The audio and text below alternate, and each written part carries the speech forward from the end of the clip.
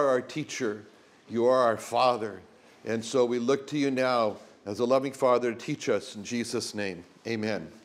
Okay, Matthew chapter 7, verse 13. Here we go. It says, enter ye in at the strait gate, for wide is the gate and broad is the way that leads to destruction. Many there be which go in thereat. Because strait is the gate, narrow is the way which leads unto life, and few there be that find it.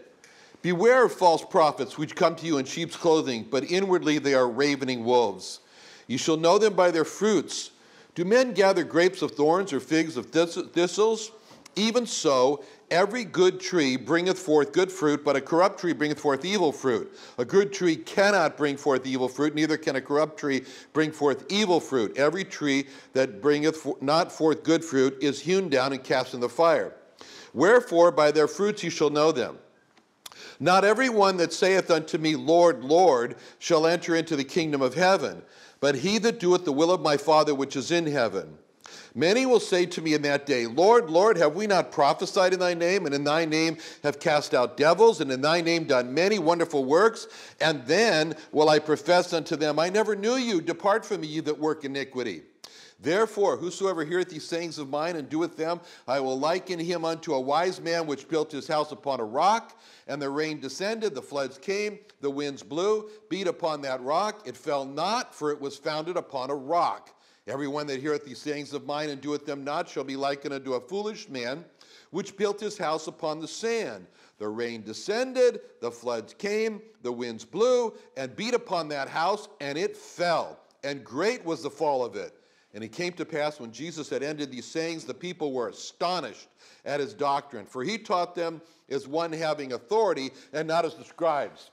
So here we are, we're in Matthew chapter 7, which like all of the Sermon on the Mount, is filled with directions. Directions, what to do, what not to do in life.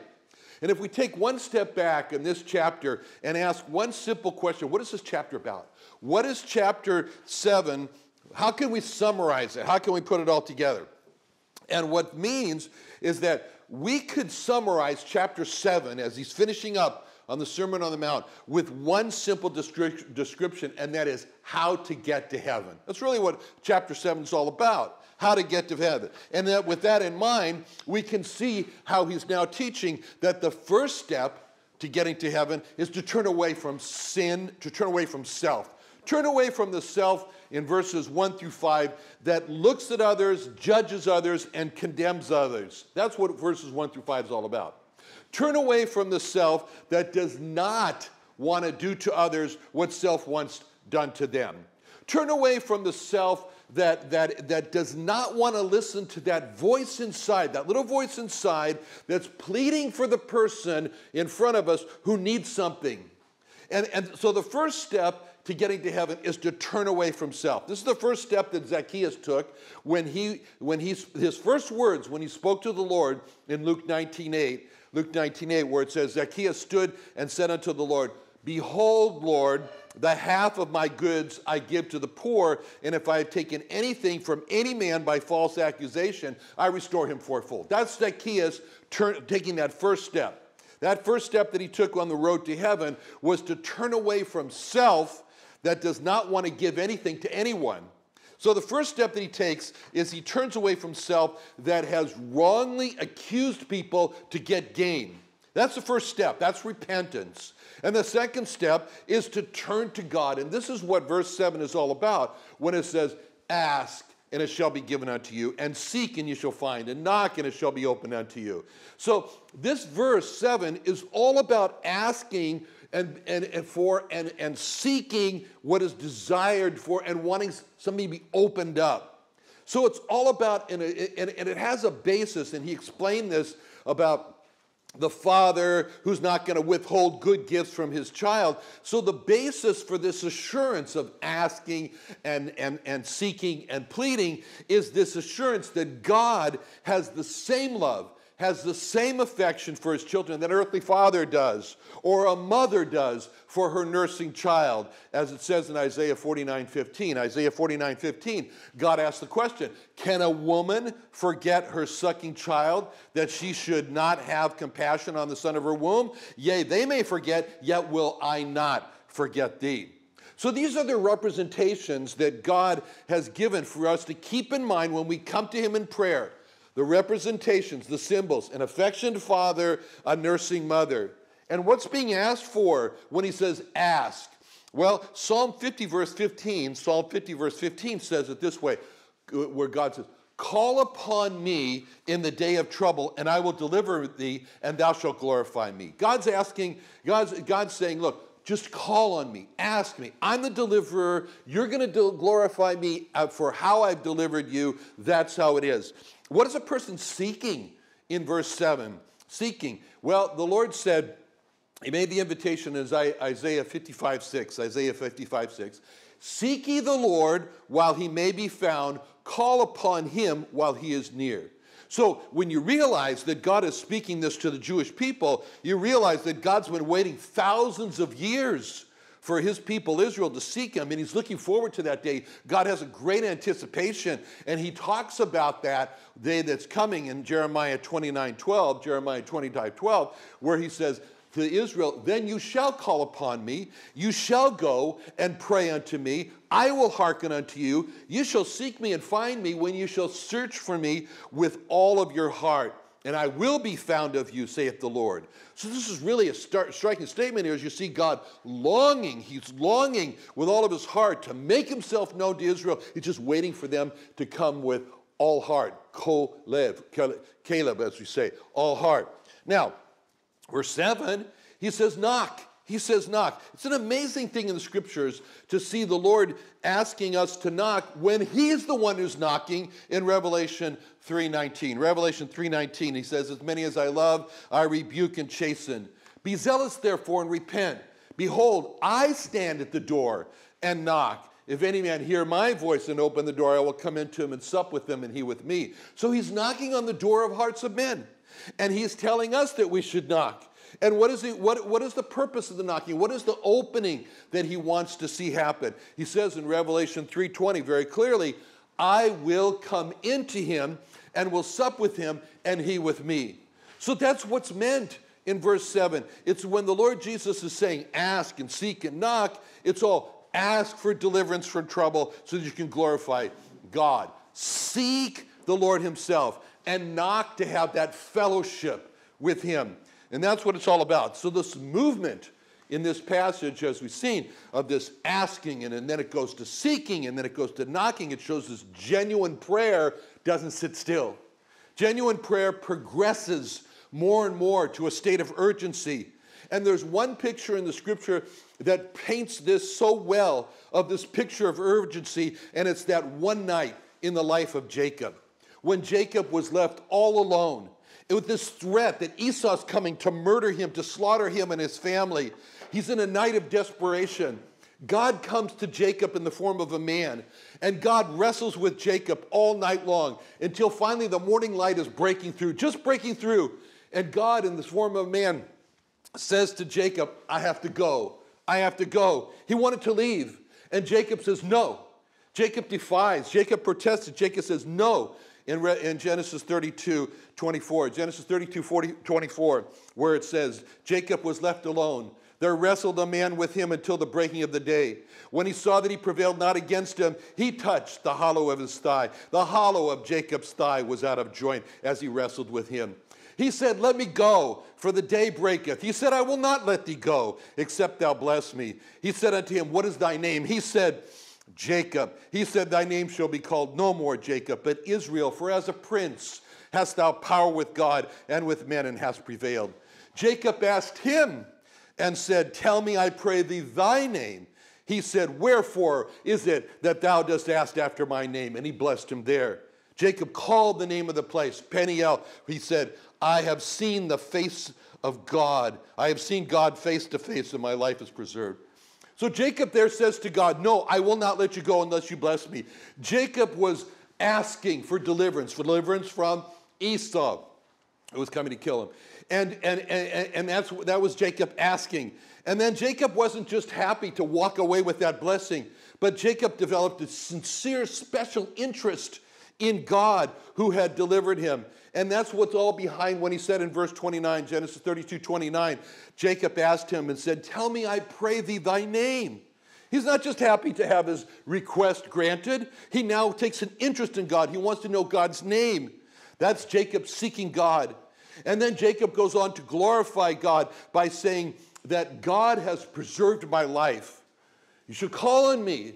I will answer thee. You will glorify me. That's what he does. He goes on in Genesis 32:30, Jacob calls the name of the place Peniel, for I have seen God face to face and my life was preserved. He goes from that place, from that night, from that place of Peniel. He travels on. He makes almost a beeline in the next chapter, Genesis 33:18. Genesis 33:18, where it says, Jacob came to Shalem, a city in Shechem, which is in the land of Canaan. And when he came from Padan Aram and pitched his tent before the city, he bought a parcel of a field which he had spread his tent at the hand of the children of Hamor, Shechem's father, for 100 pieces of money. And he erected there an altar, and he called it El Elohe Yisrael.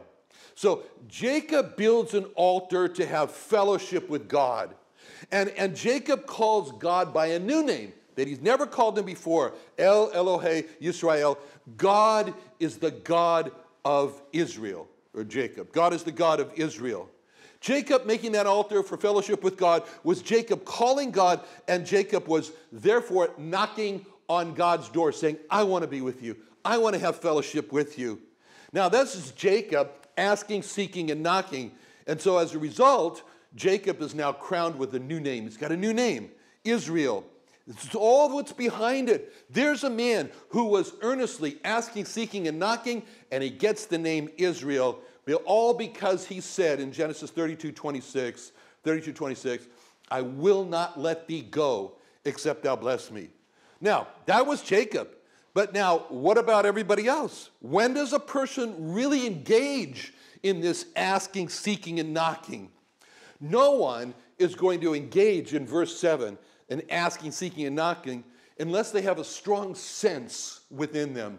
A strong sense, in order for a person really to engage in this asking for God and seeking God and knocking for fellowship with God, a person has to have a strong sense of not having God, of not having eternal life.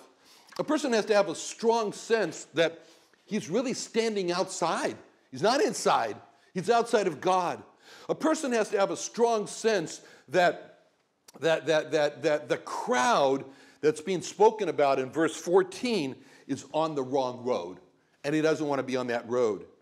Now, the Lord then goes on in verses 13 to 14 and says that there are two roads. He says there's two roads. He says, enter in at the straight gate, for wide is the gate, broad is the way, leads to destruction.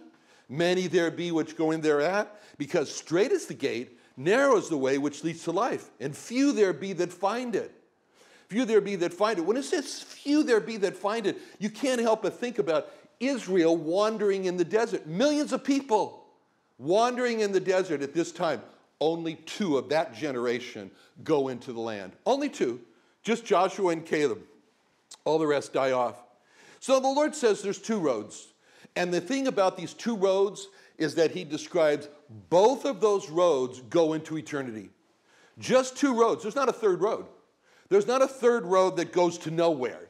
There's not a third road that leads to annihilation or a ceasing to exist or a ceasing to be. There's two roads, and both of these roads go into eternity. One road goes to life and heaven for eternity, and the other one goes to death and hell for eternity. But both of the roads go into eternity, in eternal death, an eternal existence in hell, or an eternal life, an eternal existence in heaven. So only one road goes to heaven, not many roads to heaven, just one road, just as there was just one entrance into the tabernacle, one gate into the tabernacle where God was in the wilderness of Sinai. That's what it says in Exodus 27:16, Exodus 27:16, the gate of the court. Not many gates, just the gate, one gate. Anyone who wanted to go into the tabernacle had to go through that gate, that way. The gate of the tabernacle, it was the illustration behind what the Lord said in John 10:7. John 10:7, then said Jesus unto them, Verily, verily, I say unto you, I am the door. I am the door of the sheep. He said in John 10:9, I am the door. By me, if any man enter in, he shall be saved and shall go in and out and find pasture. So, single gate to the tabernacle, as illustrated by the Lord Jesus. And he said, really thinking, you can see him thinking about this single gate into the tabernacle when he said in John 14:4, he says, whither I go, you know, the way you know. Thomas saith unto him, Lord, we know not whither thou goest, and how can we know the way? Jesus saith unto him, I am the way, the truth, and the life. No man cometh unto the Father but by me. Only one gate into the tabernacle. Only one gate into the road that leads to heaven that he's referring to here in chapter 7. And the Lord Jesus is the door. He says in John 14:6, no man cometh unto the Father but by me. So there's two roads. They lead to eternity. Only one leads to heaven. That's it. One road leads to heaven. That's the reason the Lord Jesus says, go in that way. Enter into that narrow gate. Go into that narrow road that leads to heaven. As a matter of fact, the Lord Jesus didn't just say go, but he said in another passage in Luke, which we'll see, he said strive, fight, struggle to get into this life. I remember a conversation I had with Mike Johnson when I told him first about 10 years ago that I had cancer. I had stage 4 non-Hodgkin's lymphoma, and Mike said to me these words. I never forgot it. Mike said to me, Tom, don't give up. Fight for life. Life is precious. It's worth fighting for. Don't give up. That's what he told me. Well, now Mike has been diagnosed just recently with stage 4 liver cancer, and the doctors are giving Mike no hope. And when Mike was thinking of that, just giving up and going on, Mike remembered what he told me. He told me on the phone. He says, Tom, I remember what I told you. When I told you, fight for life. Life is precious. It's worth fighting for. So that's what he's decided to do. And that's what the Lord Jesus is really saying here in verse 13 when he says, enter ye in at the straight gate. Fight for eternal life. Eternal life is precious. It's worth fighting for. And this idea of fighting, as I mentioned, is in Luke 13. Luke 13:24, in a parallel passage, he uses the word strive. Strive to enter in at the straight gate. For many, I say unto you, will seek to enter in and shall not be able. This word strive, behind this word strive is the idea of fight, struggle. And so the Lord Jesus reveals, when he says this in Luke 13:24, he reveals a terrible scene. A scene of people in desperation, a scene of people fighting to do anything to get into heaven, only to hear the most terrible words, you cannot. It's too late. You are too late. You squandered your opportunity and it's gone now. There is no second chance. There is no purgatory. There is no temporary stay in hell and then a transfer to heaven. At death, everything is final. That reminds me of this desperate scene, and you all saw it too, when Saigon was falling to the North Vietnamese. And there were the South Vietnamese, and they were pressing against the gate of the American embassy, trying to get on that helicopter that was going to go out to sea to the aircraft carrier. And so therefore the Lord uses this term, fight for it, strive.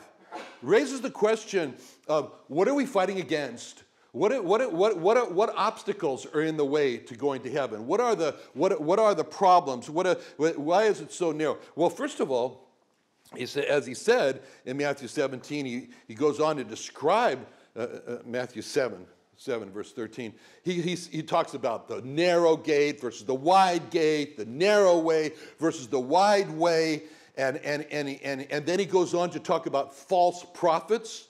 So here are some difficulties that are in front of going into the narrow way. First of all, it's difficult for a person to accept that the gate of heaven is so narrow that it has to go through one person, the Lord Jesus Christ.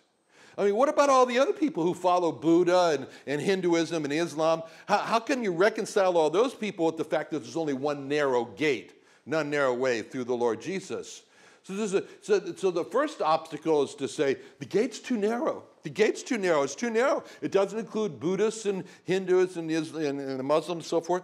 So that's the first difficulty, to accept that Jesus is the only way to heaven. Second difficulty to that gate is that the way that leads to destruction is very wide. It's very wide. The wide gate, the wide road, they seem to be all inclusive. They include everybody, every lifestyle, all sorts of sins. Everybody's okay. Everybody's welcomed. It seems so loving to not exclude anyone from the way. And so the gate's wide, the road's wide. It's difficulty to overcome and realize that wide gate, that wide road is leading to destruction. It's the wrong way. That's difficult. That's a big obstacle because when we look over that wide gate and that wide road, you know who we see on there? We see our friends. We see our family members. It's difficult to say, well, they're all on the way to destruction. But seeing that gate is so narrow, it's difficult to find many different ways. You can't find many different ways that all lead to heaven. It's difficult. Yeah, and so this has to be fought through. This has to be battled through. It's a difficulty. And when a person starts and goes through that narrow gate, is on the narrow road, oftentimes it means he's leaving friends. He's leaving family. That's a severing of relationships. Maybe he doesn't want it, but it just happens. And as Peter said in 1 Peter 4:4, they think it's strange that you run not with them to the same excess of riot, speaking evil of you. I mean, they're saying, come on. And then you're saying, I can't. And that's a parting. That's a parting right there. Okay. What is there? Such a dramatic point, Scott, that Scott sounds the cymbal. Okay, so that's just like Abraham, who was called by God in Genesis 12:1. Genesis 12:1, God said, now the Lord had said unto Abram, get thee out of thy country, from thy kindred, from thy father's house, unto a land that I will show thee. This is the famous Lech Lecha passage here, the famous part where God literally, when he says Lech Lecha, he says, you go you. When Abraham went through that narrow gate, that narrow path, and God told him, you're going to leave your country, you're going to leave your family, you're going to leave your people, you're going to go to a land that I'm going to show you. That was difficult. That was difficult for Abraham. He had to fight his way through. He had to strive on his journey. But the wonderful fact is, in Genesis 12:4, very simple words, so Abram departed as the Lord had spoken unto him. Not easy, but he fought. The next difficulty, in this wide way, we kind of mentioned it here, verse 13, many there be which go thereat. And about the narrow way, in verse 14, few there be that find it. That's difficult to reconcile, to realize that there are so many on the broad way, on the wrong way, the broad way. And how can they all be wrong? And there are so few on the narrow way. How could they be the only ones that are right? After all, the wide way is so attractive, it's so alluring, and that's a difficulty. And the narrow way seems to be so restrictive. Another difficulty. I can't do the things I used to do. There are so many prohibitions. There's so much I have to say, well, others can. I cannot. That's difficult. Has to be fought through. And then the Lord comes to another difficulty in striving to get into the narrow way. He says in verse 15, beware of false prophets, which come to you in sheep's clothing, but inwardly they are ravening wolves. This is an obstacle that has to be fought through. This is an obstacle that there are so many false prophets of religion who all claim to lead their followers to happiness, to heaven. But these false prophets, he's saying, they're dangerous because they're false. That means that they give a false comfort. Everything's going to be okay. You're going to be fine. No problem between you and God. These are false prophets. These prophets are dangerous because what he said in verse 15, which come to you. They're dangerous because they're reaching out to people to follow them. They're dangerous because they come in sheep's clothing.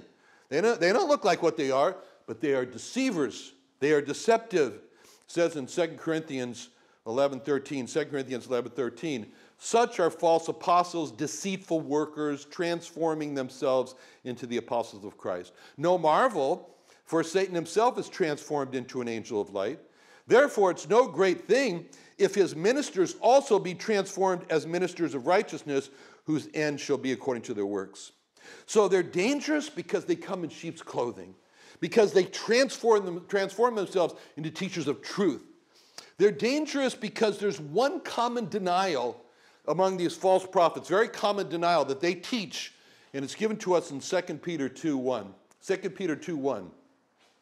These were also false prophets among the people, even as there shall be false teachers among you, who privily shall bring in damnable heresies, and here's the key, even denying the Lord that bought them, and bring upon themselves swift destruction. That key, even denying the Lord that bought them. Jude 1:4 says, they are certain men crept in unawares, who were before of old ordained to this condemnation, ungodly men, turning the grace of our God into lasciviousness, and denying the only Lord God and our Lord Jesus Christ. See, when it talks about this denying the Lord, denying the only Lord God and our Lord Jesus Christ, it means they're denying the deity of Christ. They're denying that Jesus is God. Mormons deny the deity of the Lord by saying that we're all going to be gods. Jehovah's Witnesses, JWs, they deny the deity of the Lord by saying that he was only a man. This is the truth. This is God. This is the Lord Jesus Christ. This is man. That's true. This is what the Bible teaches. What Mormons do is they raise man up to this level and so deny the deity, the unique deity of Christ. What Jehovah's Witnesses do is they bring him down. Just as simple as that. These are false prophets. These are false prophets. Mormonism, JW, many other false prophets typically deny the deity of the Lord Jesus Christ. And that's so dangerous because it says in Romans 10:9, if thou shalt confess with thy mouth the Lord Jesus, and believe in thine heart that God hath raised him from the dead, thou shalt be saved. When it talks about confessing the Lord Jesus, it's talking about confessing that Jesus is God. And when false prophets deny that Jesus is God, it's very dangerous, very dangerous. Now, in the next verses 16 through 20, the Lord Jesus now tells us how we can identify, how we can recognize, how we can see these are false prophets. And what he's saying here is that sooner or later, the unclean devil who is motivating them will lead those people to some unclean practice. It may be some sexual immorality. It may be some other practice where they'll be seen as bringing forth evil fruits, as he calls it. Basically, the Lord Jesus is saying, watch their lives. Don't just listen to what they're teaching, watch their lives, and it will become evident that they're false teachers because of evil fruit. He says in verse 15, they're dangerous because, he says in verse 15, inwardly they are ravening wolves. He's saying that there's a latent aggression in them. There's a disguised anger in them. There's a goal to destroy under the surface of these sheep's clothing. And so what he's saying is that watch for it. Look out for look at the person behind the teaching to identify the false prophet. Basically, the bottom line of what the Lord is saying here is verse 20, whereby by their fruits you shall know them. So the Lord here has been in his teaching warning about how false prophets deceive. The subject is deception now. He's talking about false prophets and their deception. Now he stays on the subject of deception here, and this is a false prophet deceiving others, but the subject is deception. Now he moves on to a situation where the issue is now the deceived, or those who are self-deceived. This is a situation where people are sincere. They're very sincere, but they're wrong.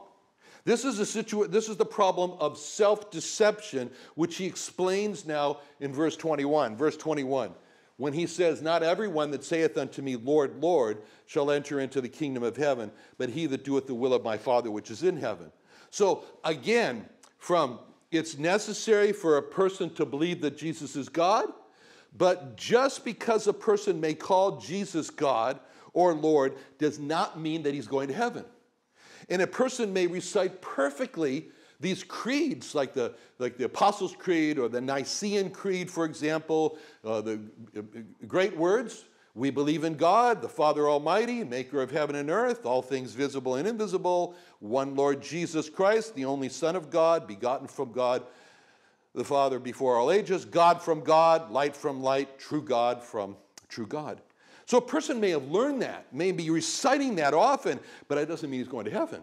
Because there's a sobering statement which the Lord makes in verse 21 when he says, not everyone that saith unto me, Lord, Lord, shall enter into the kingdom of heaven. Now, what makes this even more serious about what he said is that he said that those who call Jesus God are not necessarily going to heaven. In fact, those who are going to heaven are a small number, he says in verse 22 and verse 23. He says, many will say to me in that day, Lord, Lord. Then will I profess unto them, I never knew you. Depart from me, you that work in iniquity. That's very sobering. It's a very sobering warning. So many people, he says, call Jesus God, and they have the worst self-deception possible because they sincerely believe they're going to heaven when they're not. But they believe they're going to heaven. And if you ask them, they will say, I'm 100% sure that I'm going to heaven. They will say, there's no doubt about it. He says, I'm going to a better place. They say, I'm going to heaven when I die. They may even have in their Bible a date written down in which they prayed the sinner's prayer. They can tell you the time and place where they bowed their heads. They told God, I'm a sinner. They told God, I believe that Jesus is God. They told God, I believe that Jesus came to earth and died for my sins and rose again. They can tell you that they did everything. And so they're supposed to get into heaven, and they're calling Jesus Lord, but they're deceived. They're part of the, not necessarily, I'm just saying there are some, but many, he says in verse 21 and 22, who call Jesus Lord, not going into heaven, because he's going to say in verse 23, I never knew you. Wow. That's a dilemma. That's a problem.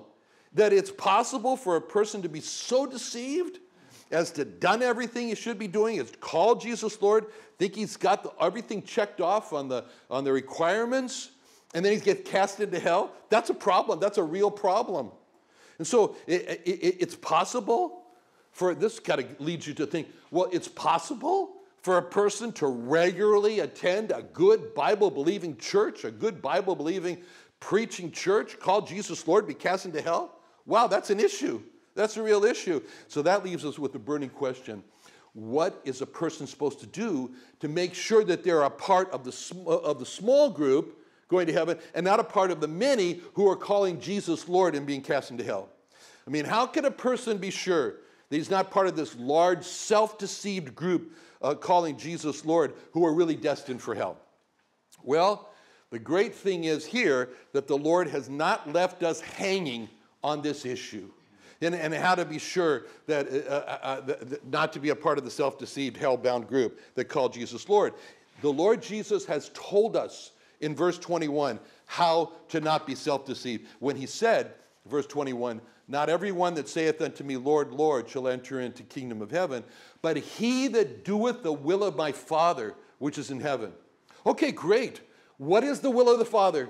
What do I got to do? What are the commandments that I got to do? What are they exactly so I get into heaven? What's the minimum requirements? Okay, so he's told us what the will of the Father was. The will of the Father, he said in John 6:40, John 6:40, he said, this is the will of him that sent me, that everyone which seeth the Son and believeth on him may have everlasting life, and I'll raise him up the last day. The key to what he's saying here, same in John 3:16, is this believe on him. Everything on that phrase, believe on him, is hinging on one little word. It's the word on, believe on him. And this is where the Greek is so critical here. And because the Greek word translated on is the word eis, which means into. You know, normally I don't do this with the Greek so much, but this is important here. This is very important. This word on is the word into. Eis is the word. Eis is used 829 times in the New Testament. 576, 70% of the times that it's used, it's translated into. The first time eis is used in the New Testament was in the history of the wise men that traveled far to bring gifts to Jesus. In Matthew 2:11, when they were come into the house, they saw the young child with Mary his mother and fell down and worshipped him. And when they had opened their presents, they presented unto him gifts, gold and frankincense and myrrh. That's the first time, and an important time, that the word eis is used in the New Testament when it says they came into the house, when they were come into eis, the house. So they had come to the house where the Lord was, and they didn't just stand on the outside, and they didn't just believe that Jesus was in the house. They didn't stand on the outside and ask someone to carry their gifts into the house. They went into the house, Matthew 2:11. They went into ice, the house. And that picture shows the meaning of the word ice and why it's so important when the Lord says in John 6:40, this is the will of him that sent me, that everyone which seeth the Son and believeth into him, may have everlasting life, and I'll raise him up at the last day. So you see that picture of the wise men when they come to the house where Jesus was. They're believing into Jesus. They're believing into ice. Jesus meant that they didn't just stand on the outside of the house where Jesus was with a firm belief. Jesus is God. Jesus is there. Jesus is going to die for our sins. He's going to rise again. Believing into Jesus was for them entering into the house. Believing into Jesus is not just standing on the outside and sending gifts. It's entering into ice, the house. This is the same word that's used in John 3:16, where it says, for God so loved the world, he gave his only begotten Son, that whosoever believeth into him should not perish but have everlasting life. So that raises the question, well, what does that mean? What does that mean to believe into Jesus? What does that mean to be like the wise men and enter into the house, spiritually speaking about Jesus? It means to be like those wise men when they entered the house in Matthew 2:11, it says they fell down and worshiped him. And when they had opened their treasures, they presented unto him gifts, gold, frankincense, and myrrh. So believing ice into Jesus means to worship the Lord Jesus and give him all, surrender all. Believing ice into Jesus means to have a life of Galatians 2:20. Galatians 2:20, where it's a life of, I am crucified with Christ. Nevertheless I live. Yet not I, but Christ liveth in me. And the life which I now live in the flesh, I live by the faith in the Son of God, who loved me and gave himself for me. So to believe in Jesus, to believe into Jesus, means to be crucified with Christ and to have Christ living inside the person. To believe ice into Jesus means to have a life of Galatians 5:24. Galatians 5:24.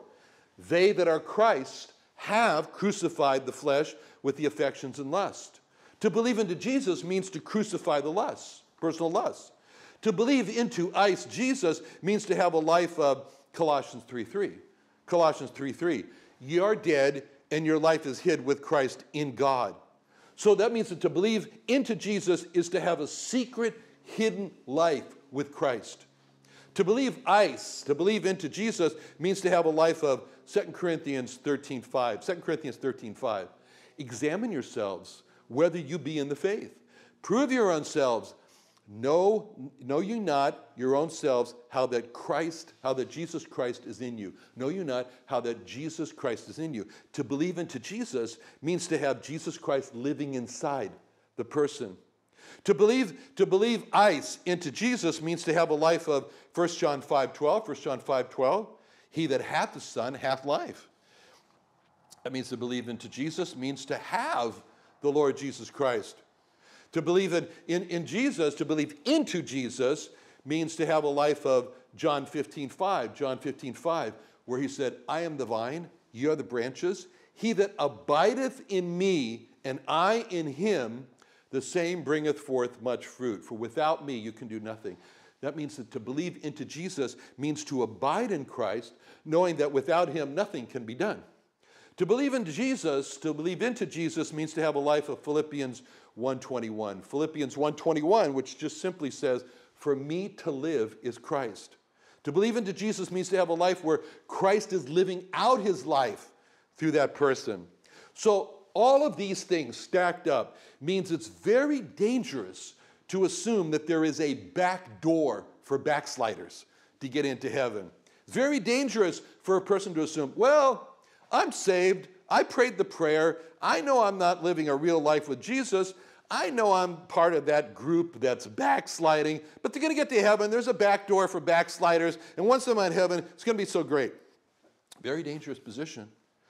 Now, we can learn a lot about the self-deception from these people who are being cast into hell by looking at what they said. Looking at what they said in Matthew 7:22, verse 22. Many will say to me in that day, Lord, Lord, have we not prophesied in thy name, and in thy name have cast out devils, and in thy name done many wonderful works. So the key to identifying self-deception that leads to this being cast into hell is this one word in that verse, and it's the word we. We. So he says, in Matthew 7:22, he says, have we not prophesied? And by implication, we cast out devils. By implication, we done many wonderful works. See, the group of the self-deceived are making three arguments for why they should be led into heaven, and all of these three arguments center on what they have done. They're basing their arguments for why they should be led into heaven on their own works. They've been preaching and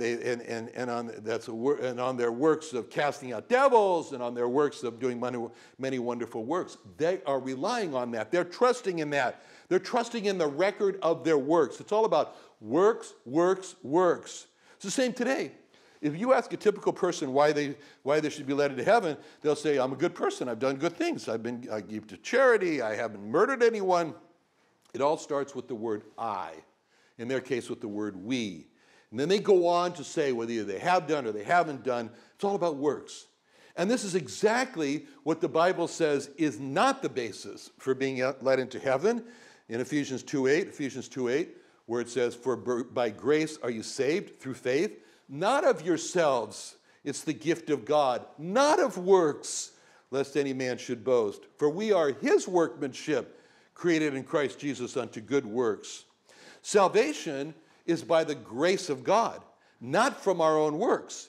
We are not the result of our workmanship. It says in Ephesians 2:10, we are his workmanship, created in Christ Jesus unto good works. So the reason that God does not allow anyone into heaven based on their works, he said, was in Ephesians 2:9, not of works, lest any man should boast. God doesn't want any boasting. He doesn't want anybody to boast. And you look at this group here in verse 22, and you can see they're already boasting. They're boasting about their works. They say, Lord, Lord, have not we prophesied in thy name cast out devils, in thy name done many wonderful works. They're already boasting. They haven't even gotten to heaven yet. And we can imagine how if they had gotten to heaven, they would meet people and they would say, hi, I prophesied, I preached in the name of Jesus, and my church ran about 1,000 every Sunday. Yeah? And they would say, hi, I cast out devils from people in the name of Jesus. I put my hands on them, prayed, out came the demons. Hi, I did many wonderful works in the name of Jesus. God hates that. He hates that kind of boasting. And so he says, I'm not going to have anybody boast in front of me. The only argument for getting to heaven is to look into the face of Jesus. And just like I look into your faces right now, let's just picture there was a big group of people here. And there's Don, and he's among the people group. And I'm sort of scanning the people, and all of a sudden I say, hey, I know you, Don. Don looks at me and says, yeah, oh, wow. That's the basis. It's this mutual knowledge. That's where he says in John 10:14, I am the good shepherd, and know my sheep, and am known of mine. I know Don. Don knows me. And we scan, and all of a sudden, it's that smile. It's that, hey, I see somebody. The 2 Timothy 2:19, nevertheless, the foundation of God standeth sure, having this seal, the Lord knoweth them that are his, and let everyone that nameth the name of Christ depart from iniquity. 1 Corinthians 8:3, if any man love God, the same is known of him. Now, to emphasize further how to not be cast into hell from self-deception, the Lord then goes on to tell this parable of two people that built two houses. One of them built the house on the rock. The other one built their house on the sand. The storm came to both of them, and the house on the rock stood. The house on the sand fell. So the question really is, what made the difference between the house standing and not standing? It's obviously the rock. The one had the rock, the other one didn't have the rock. And so the question then becomes, what's the rock? What is the rock that keeps the house from falling? The rock is Mark 12:10. Have you not read this scripture? The stone, or the rock, which the builders rejected, is become the head of the corner. The rock is Christ. He is the rock. In Psalm 32:6 talks about a storm. Psalm 32:6, this shall every one that is godly pray unto thee in a time when thou mayest be found. Surely in the floods of great waters there shall not come nigh unto him. But on the other hand, those on the sand, Psalm 73:19, how are they brought into desolation as in a moment? They are utterly consumed with terrors. So the bottom line of his teaching kind of goes along this line. Faith and a personal relationship, or which results in a personal surrender, makes a believer. Life proves that a person is a believer. Trials confirm that a person is a believer. And finally, death will crown that person with eternal life. And the response to all of his teaching was that it was so different. It was so different from the scribes. That's how this chapter ends. People are astonished because they never heard these things before, because the scribes appeared to have power from God, but they didn't. The scribes appeared to have authority from God, but they didn't. He had the power. He had the authority. The people recognized it. Let's pray. Father, thank you so much for our Lord Jesus Christ. Thank you for how clear he is in his teaching. Lord, thank you for how he doesn't leave us or anyone hanging as to what he meant and how to enter in and be pleasing to you. In Jesus' name, amen.